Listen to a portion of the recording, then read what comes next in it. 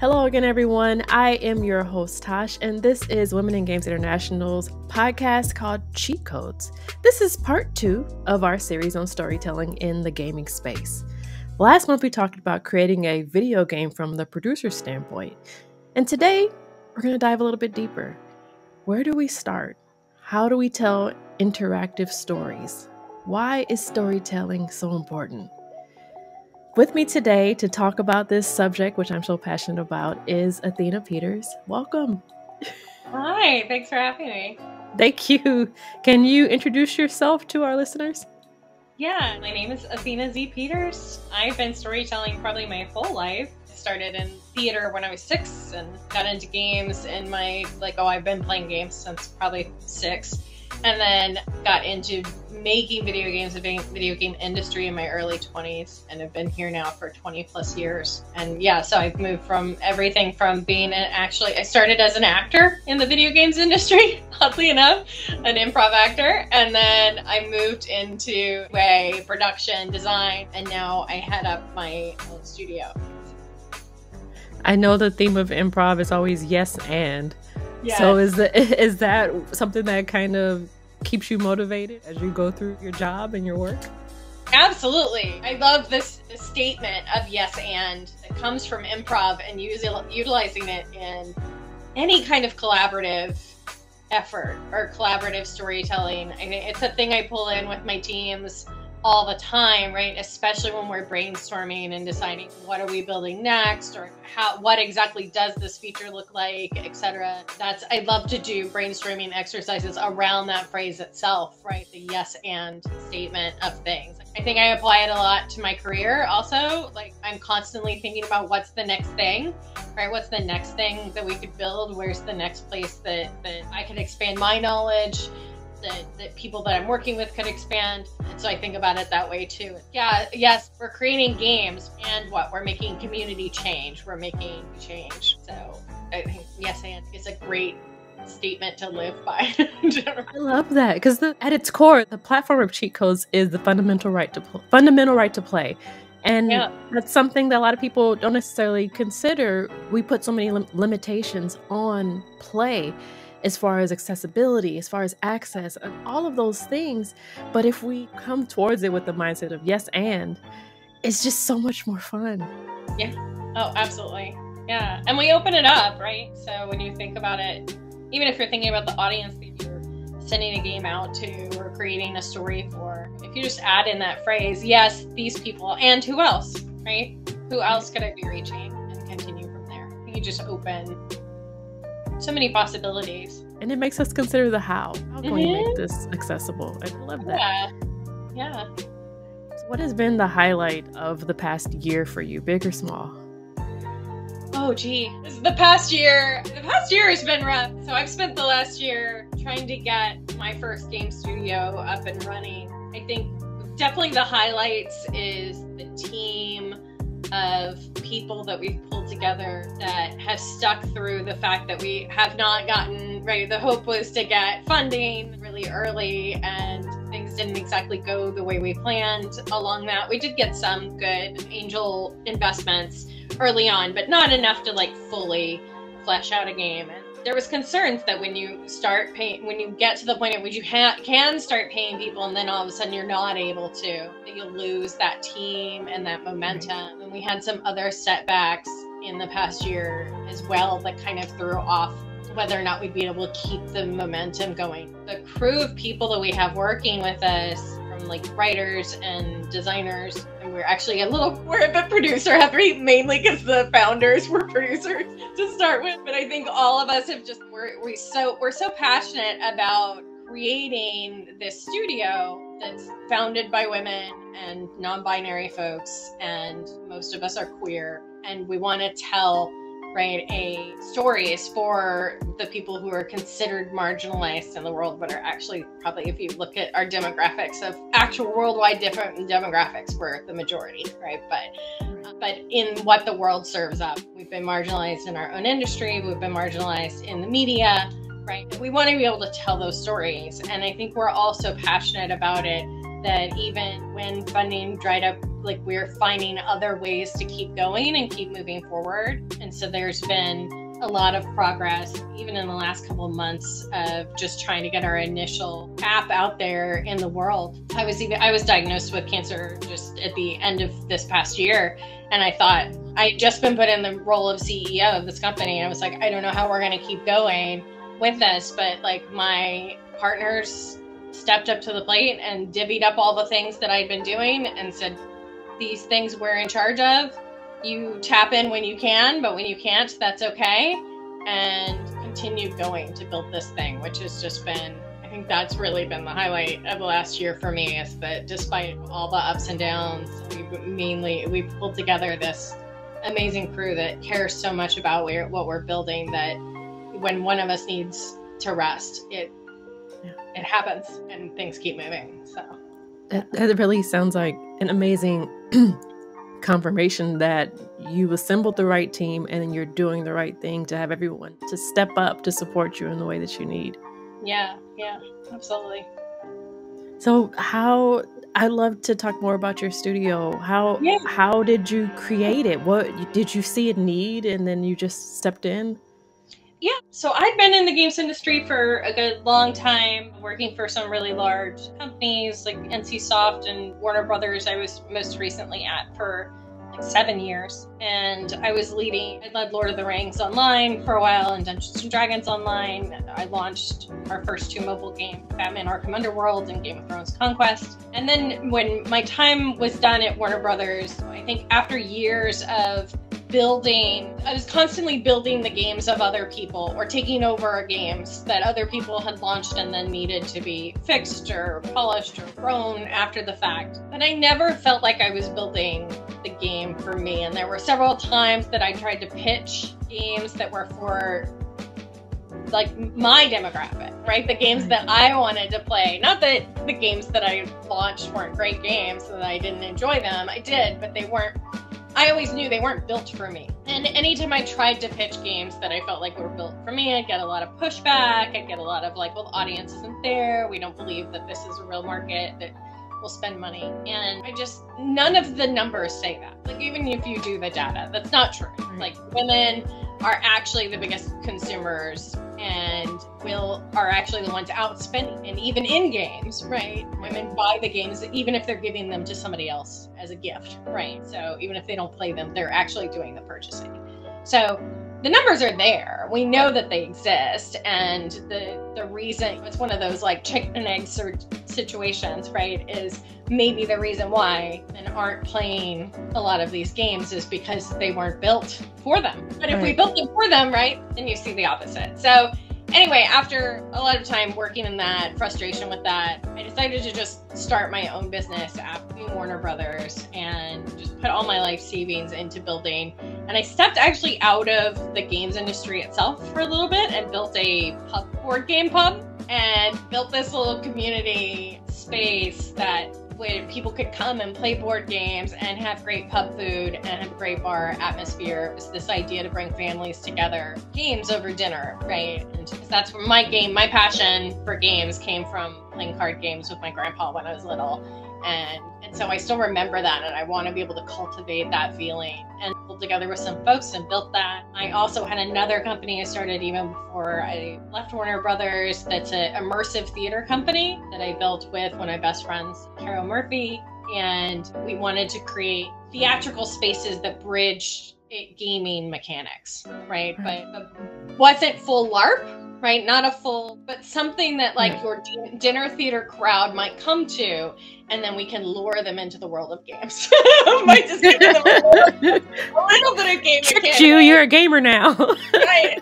Surprise. Right. And so we create these spaces that it's like you can come in and you can interact in whatever level, right? You might just be an observer, right, and just watch other people. You might hop in and do a couple of puzzles or solve a couple quests for some character actors that are there. Or you might go like full in and almost come in with your own idea and your own character and so we create a lot of these like events. And so my pub was a place to also have that space. And so then unfortunately, I had only had my pub open about 1.5 years before COVID hit. And unfortunately, a space that is created for events can't really survive in a time when events were no longer allowed to happen. And then of course my theater company, we couldn't do anything either. And while I had just been experimenting with a game in my theater company that was a Regency era, an alternative history Regency era matchmaking game that we were working on doing as like a T-ball kind of experience. But then COVID hit, and then I lost my pub, and I was trying to figure out what do I do now with this creative energy and this need to connect people, which is a thing that I have all the time, right? I need to connect people, but I like to connect them in a physical space, like some kind of physical, even if it's not a physical space, something they can touch, they can hold. And so I decided to take that concept of this matchmaking game and I turned it into a letter experience. It had at its peak, it had 150 players all sending letters to each other through the physical mail. They would send them to my central PO box, and I would then sort them and filter them out so that I knew what real person address they were going to, and then would send them out there. I hired a number of writers from various locations across the world, various backgrounds, to write up a brand new history of a world that was before, like as if colonization had never happened. And all the writers wrote about their actual ancestral background.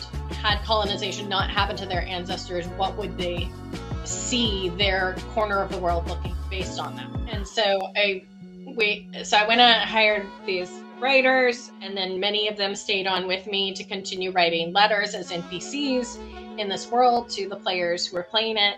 And then we would put together a monthly newspaper that would go out to all of our players, that would tell them about things in the world, would also release gossip about them, and then also basically give a character list so you would know who you could write letters to in the world, right? That's the other purpose of this newspaper. And so I ran that for the year over COVID, and I want to say about 6 months in, a friend of mine reached out and we should make our own video game company. And I was like, I just lost a business. I am trying to recover from that, get back on my feet. I'm not sure that it's what I'm ready for. And they were like, but this game that you're doing right now, this Romancing Jan letter game, that should be digitized. And I was like, okay, fair.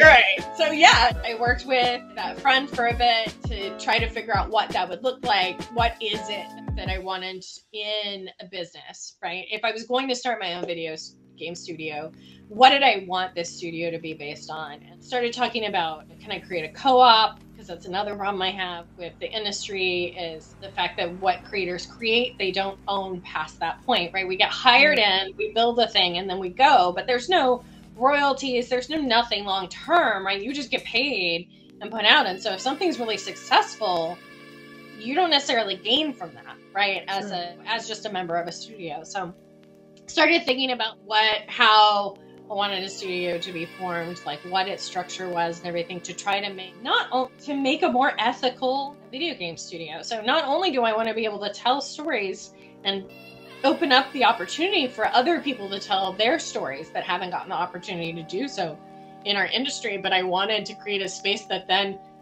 those people then own that, right? They own the results of that, and that they're going to be get paid fairly, that they're treated fairly, that profit isn't put above their ability to survive. And started talking about that, started looking into other people out there who were interested in building a similar studio or had similar passions. And the original friend that I'd been talking to, things didn't work out there long term, but in that process, I met Nicolina Finska, who is my other co-founder, who worked at Rovio for years, launching Angry Birds and the many Angry Birds offshoots.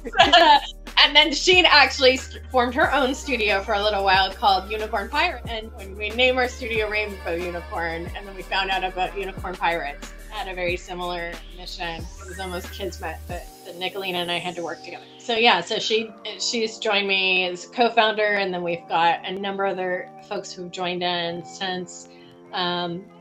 in various capacities. I brought in most of the folks who worked with me on the analog version of Romancing Jan are now writers and editors and designers on the digital adaptation of it as well. So I've been able to bring all those folks, and I'm hoping to reach out back to more of the contractors that worked with me on that project and expand it. So we're really like the intention is to be able to incorporate the entire world and have all of the regions represented, and so we're going from there. But I think it was really like this idea of being able to tell this story and tell the story of this world, and Romancing Jan is really about the romance and the passion and the politics in this like era in which things were massively changing, similar to what we're dealing with right now, where there's just huge discrepancies in who has money and who doesn't.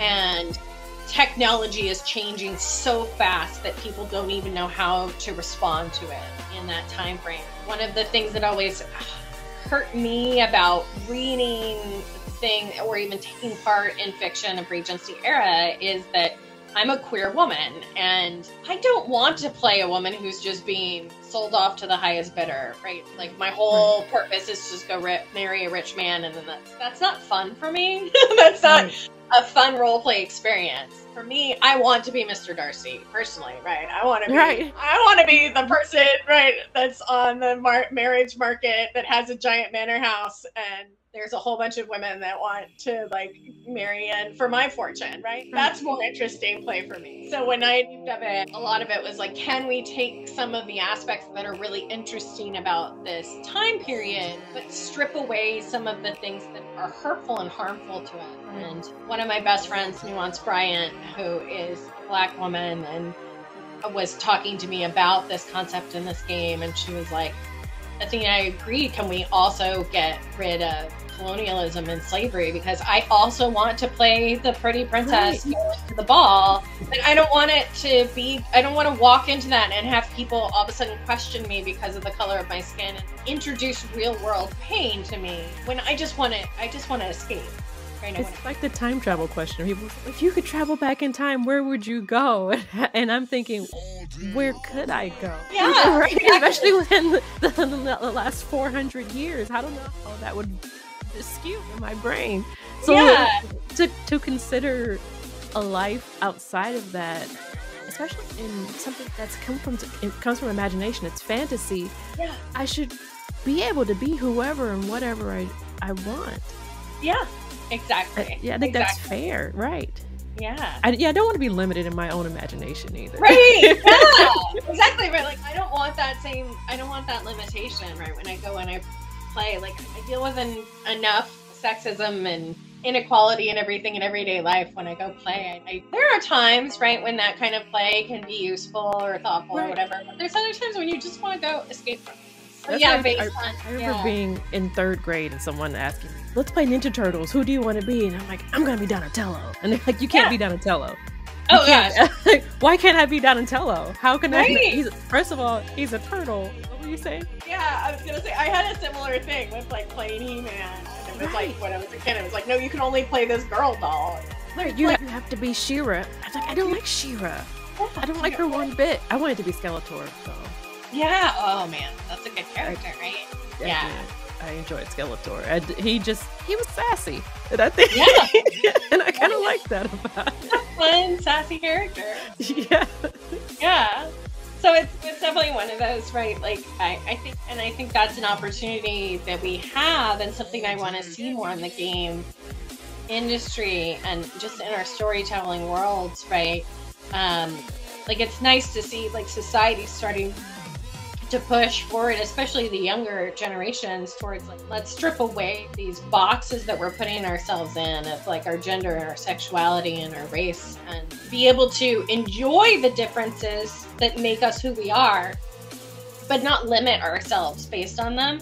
And while we're not quite fully there yet, we can give ourselves that in games, right? And in the stories we tell, right? We can open that up and say, hey, what if we didn't limit ourselves to that and instead just celebrated our differences, but didn't restrict. And that's a lot about what this world that we're building is based off of, handing over the storytelling or the recreation of these various regions that were colonized by Europeans, and saying, okay, what if this region wasn't, right? What would that region then look like in 1811 or the equivalent of that? And tell the story, and then have our writers tell the story of their own ancestors from that perspective. And I think it's opened up this beautiful way that we can then explore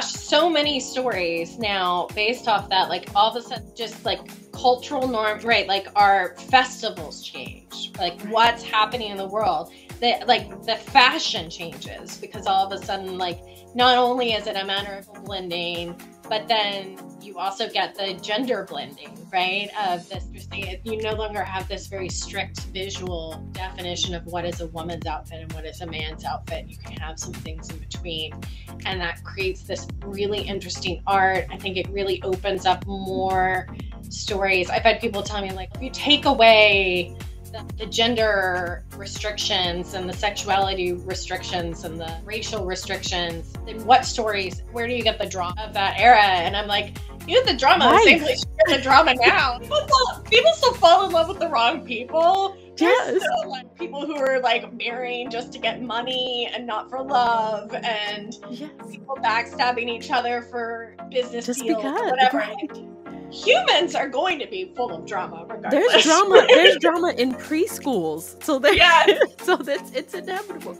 I think it's quite imaginative and innovative to reimagine how it would have been before colonization or without colonization, because so many people, just in order to bypass that, they fast forward and then they set everything in a future as if it's over, rather than just built on top of that. And it's still built on what can be a traumatic history for many people. That's still the foundation of what the society is when you fast forward still. Oh yeah, absolutely. And then you're basing off of these very restricted thoughts and ideas that were heavily influenced by the people who were able to tell the stories at that time. So I think one of the things that I've really loved about this project is I specifically dig into historical stories about historical people that I would want to highlight. Finding out about, a gentleman in Africa who had actually invented the smallpox vaccine before anybody else, and being able to be like, oh, like in our world, nobody knew about him. And because all of a sudden it became, this vaccine was invented by the Scottish guy back whenever, but Africa already had a vaccine for this beforehand. And so in our world, we could add a newspaper story in there about this person and say he was a Benin scholar at this big university in Benin, in our version of the world. And like all of a sudden it's okay, now people get to find out about these historical figures that they maybe wouldn't have otherwise, because if we base all of our history or background on just what's left in the European history books, so many people got left out, right? Like some people you don't have the opportunity to learn about them. I found what's really fascinating about recreating the space is the ability to blend this idea of, not only do we introduce new characters and new people that would not have existed otherwise, because we've now changed what the shape of the world was, but that we also get to re-explore people who did exist, or maybe even give them try to imagine how their life would have changed. The world's been different. So, some woman, it was like there was a businesswoman in the US who was somewhat known, but not very much. So what if she had been born in a world where she would have been equivalent to a man in her world? She'd probably be the head of some big factory setting and be a big name. Maybe she's a member of the parliament or whatever, because her same knowledge and gumption and everything placed into a world where she had more freedom, all of a sudden we have opportunities to tell a new story for her, that kind of thing. And so I think doing that And yeah, I think for sometimes it's hard for people to go back and change, because sometimes it can feel like we want trying to erase the pain. But I think that's just a matter of like where you want to be and what kind of story you want to hear right now. I don't think it's necessarily about erasing. It's about recreating or reimagining something that could have been different and exploring that. Versus there are a lot of opportunities to go in and learn about the real history, and that's also important to do, right? So that we know and we have that knowledge and we don't redo, what is that? Those who don't know history are doomed to repeat themselves kind of thing. And that's also important. But I think it's also important that we create reimaginings for ourselves too, right? Yeah, I fully agree. What that's one thing I really want to emphasize is diverse voices within storytelling. Can we talk a little bit about why it's important to elevate different voices? Yes, absolutely. I was actually speaking with my mother about this the other day when she'd come out to visit me, and we were talking about books, and I was giving some recommendations from her books. And she found another author that popped up and said, "Have you read this book by this author?" And I was like, "No, but I haven't read anything by a cis-het white man in over 10 years. And she was like, what? And I was like, no, it's true. I made myself a New Year's resolution over 10 years ago and said that at that point in my life, I'd spent 30 years reading the works primarily of straight white men. And I thought for a minute, like, all of my ideas about story and of course most of our history telling, all this stuff comes from this one perspective. And it's not that perspective doesn't, like, that there isn't value in that perspective as well, but if that's the only voice we ever hear that shapes our world, yes, and it limits us. And so I just decided to just go, let me just force myself to read other things. And how does that change my reading experience? And how does it change my viewpoint on the world? And I immediately stopped being bored by what it felt like was the same story being rehashed to me over and over again. All of a sudden I'm reading other perspectives, other stories. I'm getting a better understanding of what people of other backgrounds or other culture experience and go through, which gives me some amount of empathy, the changes they go through, or be able to connect that to some of my own struggles, versus if I'm constantly reading from the perspective of someone who doesn't know what it's like to struggle with being discriminated against based on your sexuality or your gender.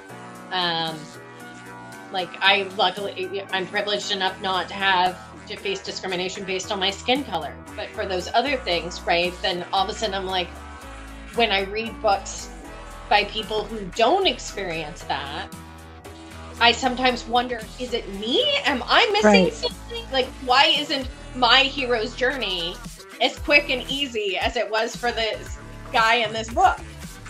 Right? And it's like, because my story is different, because my experience is different. But when I can read the words of other people whose experience is different, then I can go, okay, I'm not alone. I'm experiencing, this person also ran into the same experience I did, ran into the same blocks as I did. So I'm not alone. What things worked for them, and how can I maybe help myself with those things that worked for them? Or, you know, maybe there's another like struggle, but is one that I don't understand. Being discriminated based on skin color, like, that is not a thing that I directly experience. But if I can read stories from somebody, I can recognize my own behaviors being things that maybe blocked someone unintentionally by me. But then I see that and I go, okay, there's some subconscious racism in me that I need to address and fix so that I can make this world easier for my friends that don't look like me, or experience a different, or have a different cultural background, or have a different religious experience than me. Being able to hear those stories, or letting folks tell their own take on them. When we do that, we all of a sudden are able to interpret how we could make things easier for all of us in this world. yeah, and be able to reach out and make people feel welcome and correct mistakes that we've made instead of just be like, oh, I don't know what I did, so how to fix it. It's, okay, let me listen to your words, and then I'm more likely to understand what I did wrong. So I think, yeah. I really appreciate that you emphasize storytelling as a way to connect people. Oh, yeah. Yeah. It's I think we've been doing that correctly. Yes. From even passing down just an oral history, we're connecting ourselves to the people in the past. And also storytelling really humanizes people around us. Yeah, absolutely. I think it's really hard to... I think it's one of those things when you're getting to know another person and that line between them being an other and them being like my friend, my acquaintance. I feel like it centers around that. Have you told each other stories yet? Has there been an exchange of story? Even if I'm sitting like on a subway and, you know, the person next to me and all we exchange is, hey, you're too close to me or whatever, right? We're still strangers. So all of a sudden that person opens up and it's just, oh, you know what? I had a hat that looked just like that and I got it from my great aunt and she lived in this place, whatever. Up and tell me a little story, right? Then all of a sudden I'm like, I have a connection with you as another human being, right? And then I'll want to give my stories back. All of a sudden there's an exchange and then we're not just two strangers on a bus. It's like now there's been a moment, there's been a connection. We're human beings. Suddenly we see each other as human beings instead of just objects. Objects and obstacles, right? And obstacles, right? Yes. That you have to get around in your day. Yeah, no, it's another human being sitting across from you, and you're able to share your stories with them. There are many stories that I've read, especially stories that have to do with a historical time period, where even though the story is written in first person, as I'm reading it, it's a point where I take myself out of it. Because of the generational trauma, because of the historical trauma, I'm just reading it as if I'm a spectator and I want to be in the story. And I think that since a lot of the writings comes from the same people in the same place, they don't necessarily, it's not that they're wrong, but they don't necessarily have to consider the historical trauma, the generational trauma. They don't have to consider those things. So it's not naturally included. And I think once we open it up to more voices, the story does not have to be about that, but it's a natural consideration because of being othered by society so frequently. Yeah, absolutely. Yeah, I think that, and I think that the more we add people's stories, right, from different voices, I think the thing is that the richer our stories become, right? I am one of those people who I don't like creating by myself. I find it boring and awful. Maybe it's one of those, I grew up in the theater, so I've always been part of collaborative storytelling. And so even when I'm doing design work for games, it's very hard for me to do design work by myself. I prefer to do it in a room with like other writers and artists, like hopefully multiple disciplinary people. And this was something I learned about a few years into my career, the first time I got to sit down in a brainstorming session that had a designer and an artist and an engineer all in the room together saying, okay, we need to create some monsters for this game. And I saw in that moment from being able to say, like, me as the designer be like, oh, okay, I was looking up this cool, like, snowy spider, like, that's, like, furry. So it looks like a cross between a spider and a monkey thing, and then all of a sudden the engineer would be like, oh, I'm thinking about how we could animate the individual like legs on this thing, and then systems designer is like, I feel like it should have this kind of power because of that, and then the artist is just sitting there sketching and is like something like this, and that's not what was in my head, but that's cool. And then all of a sudden, and then these powers, I wouldn't even have thought of that. And it's, okay, what if they also had this like society that worked like this because of that power you just suggested? And we would come out of these brainstorming meetings, and I was just like, I would be so in awe of what we managed to create in 30 minutes, because whatever those creatures were that came out of those meetings were like 1,000 times cooler than anything I had walked into the meeting thinking of in the first place as the designer, right? And it just sold me very much on. And then we were already thinking about, because we had our engineer in there, right? We're already thinking about the technical limitations. Right. The artist was in there, so they're already thinking about what is the visual effects of this, right? The systems designer is already thinking about, and then all of those things came together in the creature that we created organically.